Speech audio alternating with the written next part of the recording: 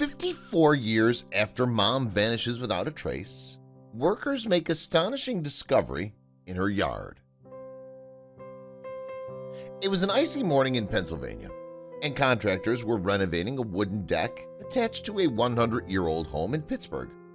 But when they began pulling up the old and rotten wooden decking, they made a discovery. Something had been buried there, beneath the home's deck.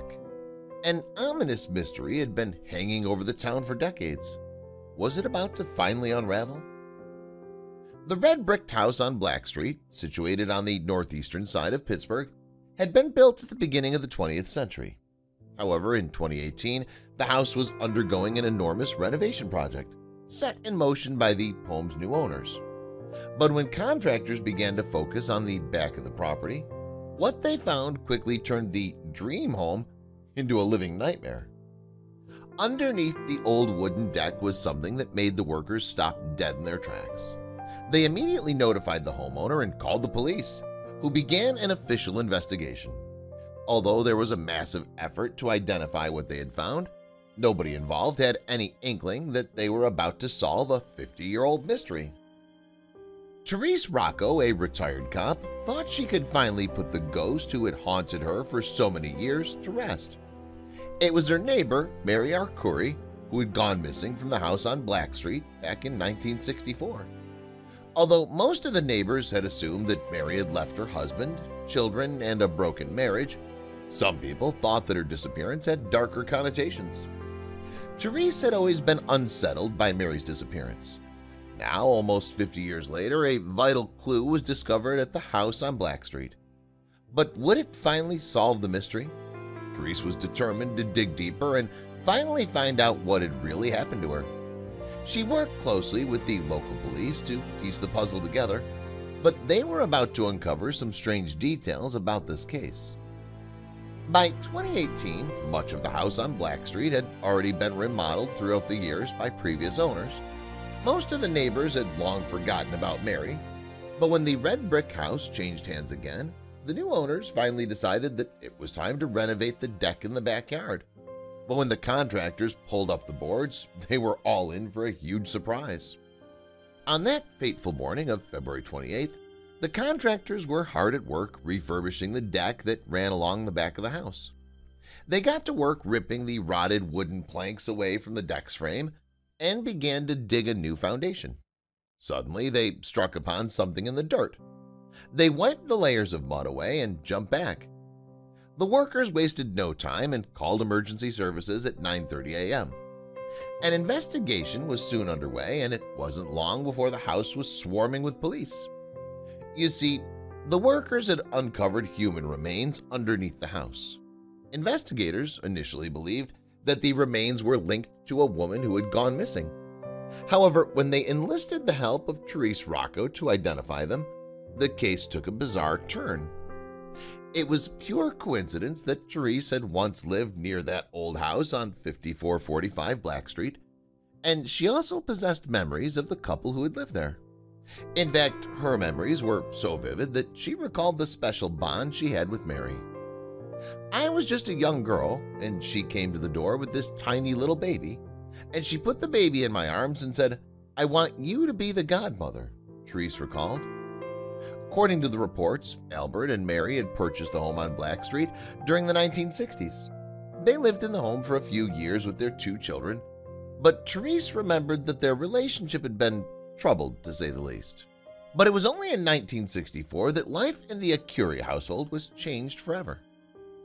It was the year that Mary disappeared. According to her husband, Albert's account, Mary had just packed up all her belongings and taken off, leaving him to look after their 2 children. By that time, Therese had completed her training as a policewoman. She led the local missing persons unit, but no record of Mary's disappearance was ever made because she'd left of her own accord. But then rumors began to circulate. There were whispers throughout the neighborhood that Mary had been unfaithful to her husband. But as time went by, most people were left perplexed by her disappearance. Therese was no explanation. "I knew there were problems and I thought, leave it alone," Therese recalled, but I also wondered why she didn't try to get in touch with her kids. But Therese wasn't the only one who began to grow suspicious. Some of the Arcuri's relatives, who resided in another unit at 5445 Black Street, expressed their disbelief. "My mother, we talked about it, and she knew something happened to her," Charles Saberna, who was just a boy when Mary disappeared, told the Pittsburgh Post-Gazette. Furthermore, he remembered that Albert had built a terrace on his property immediately after his wife disappeared. Eventually, gossip had reached everyone in the town. There were whispers that Albert had actually done away with his wife. There was nothing concrete to prove this. So, Mary's disappearance was never investigated. For 5 long decades, her whereabouts remained a mystery, until Therese was contacted about the remains found at the Arcuri's old home. Soon, Therese was able to prove that the investigators' initial theory was wrong. And when she realized where the body had been found, she began to wonder if it could be connected to Mary's disappearance. And so she put the police in touch with her goddaughter. Using DNA testing, investigators were quickly able to discover the truth. Tragically, it was Mary, and her body had been buried in the backyard of her family home. Before making news of the discovery public, police reached out to Mary's surviving family members to inform them of what had been uncovered. "It's good we found out," Charles said. "We waited all these years." But even though the development finally gave him some closure, he regretted that many of his older relations had died without knowing the truth. Therese wasn't supposed to find out that her neighbor and friend had been dead all along. When you don't know where a person is for a number of years, and you don't hear, and there's no indication that there's a communication of any sort, you generally have to think the worst, she told KDKA in February 2019. So, what had happened back in 1964? And how had Mary ended up dead and buried with Albert insisting she'd run away? Well, according to Charles, his great-uncle had been a harsh man who hated children. But was that enough to consider him capable of dispatching his wife? In contrast to Charles' recollections, however, Therese remembers her neighbor as a mild-mannered man. And even though she accepts that Mary's death was suspicious, she still struggles to believe that Albert could have been behind it.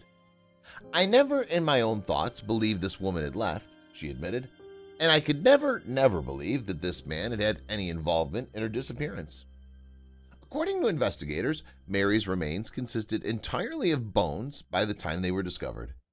And in this state of decomposition, it's difficult even to determine the cause of death. However, they noted that there were no signs of injury, which in turn meant that there wasn't enough evidence to deem the case a homicide. Sadly, then, the mystery may remain forever unresolved. 1 year after Mary's disappearance, a tragic story had appeared in the Pittsburgh press. Apparently, Albert's car had veered at high speed into a local car dealership around the corner from his home. According to the report, the accident had been fatal, and Mr. Arcuri passed away at 40 years of age. Therese believes that Albert may have committed suicide by intentionally orchestrating the collision. "That accident was deliberate," she told KDKA. "He rammed his car on Baum Boulevard into a building, and it was determined that he had no reason to do that. Had the guilt-ridden man been involved in his wife's death and then taken his own life just a year later?" For Therese, such an idea is hard to accept.